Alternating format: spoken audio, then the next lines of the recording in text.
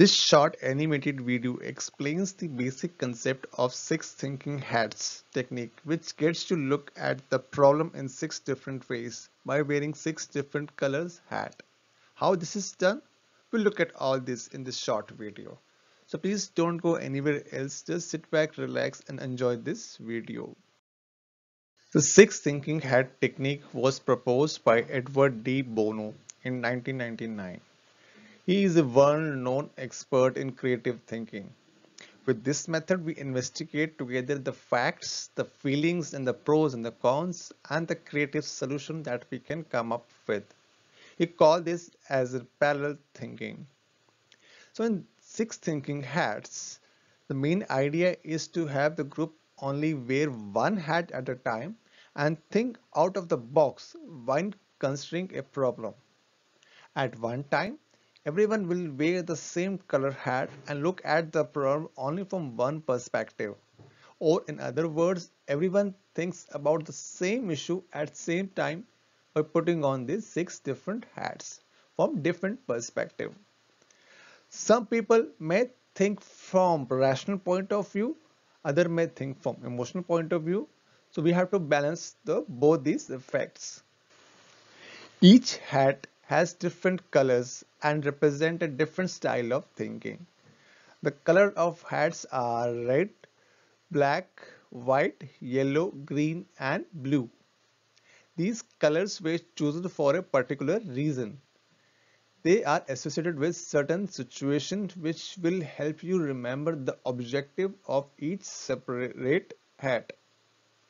Six hats with six different colors, all representing a different aspect of your thinking. So when you wear a specific hat, the rule is you stick to the kind of thinking it represents. When you want to switch to different style of thinking, you need to switch the hat as well.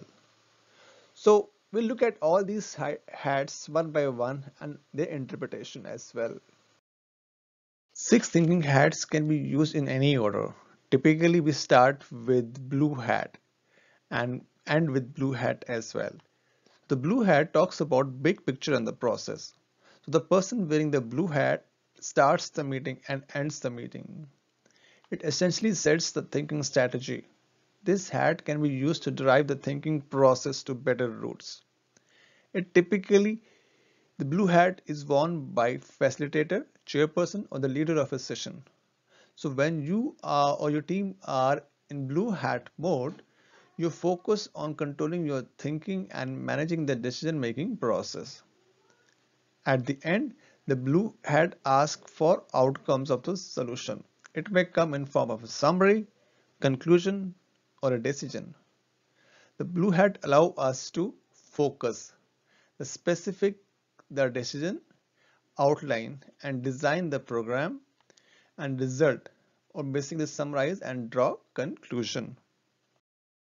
The next thinking hat is white hat, which talks about facts and information. So this hat covers the facts, figures, information needs and gaps. It looks at what is known and what information could be missing without jumping into conclusion. The association is with paper and on which facts are recorded. It asks you to gather and analyze as much information as possible about the situation. White hat thinkers work well with green hat thinkers. For example, when a green hat thinkers come up with new ideas or solution, the white hat thinkers can find the data which may support the solution. White hat thinkers allow us to find what information do we have, or like what information do we need, what information is missing, what questions do we need to ask, how are we going to get the information we need, and who, what, where, why, when and how. This is about white hat. Next hat is the red hat, which is of feelings and emotions. So this hat covers intuition, feelings and emotions. It focuses on what people feels about issue under discussion. Importantly, there is no need to rationalize or explain. The emotional hat presents the stakeholders' feeling about the problem and their gut feeling.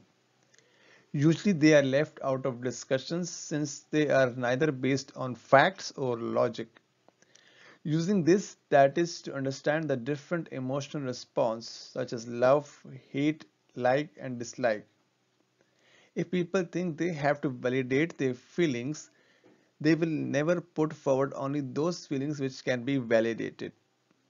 The red hat allow us to know what do you feel about the suggestions and what is your gut feeling. That is red hat for you, feelings and emotions. Next hat is a green hat, which is of creativity and new ideas. So this green hat covers the creativity, alternatives and proposals. This hat is often used in brainstorming to generate ideas. This hat represents the creative thinking part of a discussion. During the critical thinking discussions, this hat fuels the stakeholders' thinking to innovate a creative thinking solution for the problem or look to suggestions from creative perspective. A person that is a green hat thinker is strong at generating new and innovative ideas. This person is valuable in a situation where the creative solution to the problem needs to be developed but can sometimes have difficult times in the path forward. While wearing this hat, you can have any number of ideas coming up and are noted down for discussion with the group. Make sure that no idea is criticized and every thought is appreciated as the hat allows every crazy idea to be approved. Next hat is a yellow hat, which is about benefit and positives. So yellow hat covers the benefits and the positives and the optimism. The hat strives to bring to your notice the positive values of the issues. The stakeholder think from optimistic point of view about the problem or suggestions. This is a logic positive. Why something will work and why it will offer benefits. It can be used in looking forward to results of some proposed action, but can also be used to find something of a value in what has already happened. The stakeholder think from an optimistic point of view about the problem or suggestion. The yellow hat is a lot harder to wear than the black hat because under this hat one tries to see how it may be possible to put ideas into practice. During this discussion or when you're wearing this hat, the questions that may come up are like what are the advantages of applying to the solution and what do you think it will work. The last hat that you can wear is a black hat with cautions and negatives. So black hat covers the cautions and negatives. This hat helps you identify flaws, weak points, and dangerous consequences of an idea proposed by a team. This hat it is the most valuable hat. Black hat thinker is someone that looks at things with critical eye. The focus here is on the problems, risks, and challenges that this idea might pose. They are people who overuse the black hat and spend all their time trying to find fault with the situations or a person or even themselves. The fault again is not in the use of the black hat but actually in the abuse and overuse or misuse of the black hat. A brilliant example which I can recall would be of food. Food is essential for life, but too much food might make you overweight and might cause serious health concerns. During this discussion, you can ask questions like what are the risks involved and why is this suggestions not working? So that is black hat for you. Some key points to remember while using this technique. Always think in style of a hat you are wearing. Any other ideas or thoughts that surface are to be ignored. The hat represents a typical style of thinking. They do not describe people, thinking habits or any other thoughts here. Instead of arguing, use parallel thinking to display different views next to each other and compare it later. Follow the rituals of hats and the colors. Take the method as serious game and stick to the rules that you have developed. Hats are meant to simplify the thinking and make it more efficient. So don't complicate things here. Now say for example that if you have a problem solving situation, then you can use this sequence. You start with blue hat, define the problem, and white hat will look at all the available information. The one with green hat will look at all the possible solutions. The yellow hat will look at the reality check whether the solution is working or not. Black hat will look at some weak points in solutions. Then white hat will connect all the information, and then finally the blue hat will draw the conclusion. Now, if it is a decision making problem, then blue hat will define the topic of decision, green hat will look at all the alternatives, white hat will look at the factual situations, yellow hat will look at the suitability of those alternatives, black hat will look at the unsuitability of those alternatives, then red hat will make the decision, and blue hat will assess the decision. So that is how this six thinking hat works.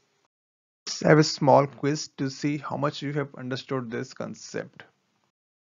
The first question, when it comes to problem solving, we come out by asking a negative question such as what if we lose all our money? Which type of hat you related to? Red, green, blue, yellow hat, black hat, or white hat? So we'll move to next question. When you have a group project, you started to brainstorm and come up with some awesome ideas. Which type of hat you are wearing? Red, green, blue, yellow, black, and white. You can leave your answers in the comment section below, like 1A or 1C, 1D, or 2A or 2B. I will review your answers and will provide the correct answers afterwards.